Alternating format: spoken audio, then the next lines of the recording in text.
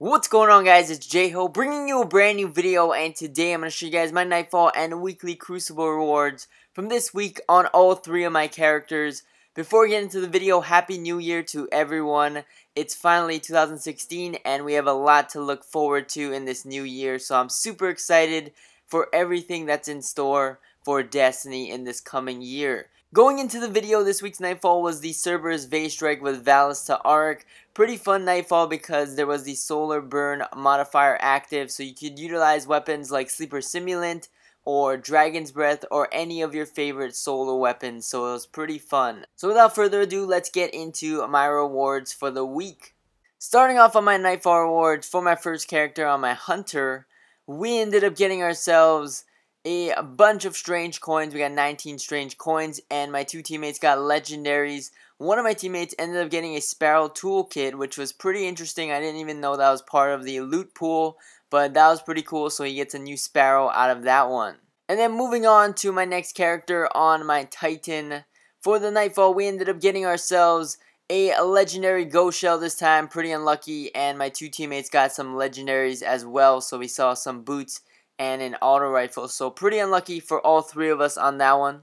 And then finally, for my last Nightfall of the week and of 2015 on my Warlock, we ended up getting another legendary. This time we got a bond or a class item, and my two teammates got another legendary helmet and an exotic this time. We saw the no backup plans at 310, so at least one of us got an exotic on that one to round it off for the year. And then heading into my weekly Crucible bounties on my first character for my Warlock, we ended up getting 17 more strange coins. Pretty good drop. I actually like getting strange coins just because it's useful for Xur and anything he may sell, so it's pretty good. I'd rather get strange coins than a useless legendary item, so pretty good. And then for my next Crucible reward on my Titan, we ended up getting a Party Crasher +1 shotgun at 300 attack. It didn't have the greatest perks though. It had Battle Runner and Replenish, and not even Rifled Barrel or anything down the middle. It did have Small Bore, which was okay, but it wasn't the greatest. I still have a better Party Crasher. And then finishing it off with my last Crucible reward of the week, we ended up getting an exotic finally, and we got the Knucklehead Radar exotic helmet for the Hunter.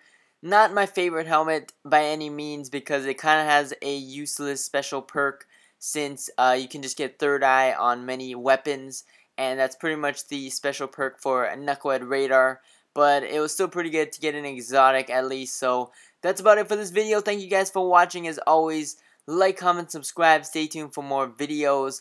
Thank you guys so much for a great 2015, and I'm really excited for 2016 and everything it has to offer us for Destiny, and I'll catch you guys in the next one.